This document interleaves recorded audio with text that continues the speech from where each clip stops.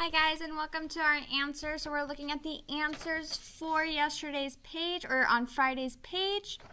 So Friday's letter was the letter E. E was Friday's letter. And to remember, it was a vowel, so it had two sounds. It says the short sound said eh, and the long sound said E. So we're looking at the answer. So we colored in egg together last time.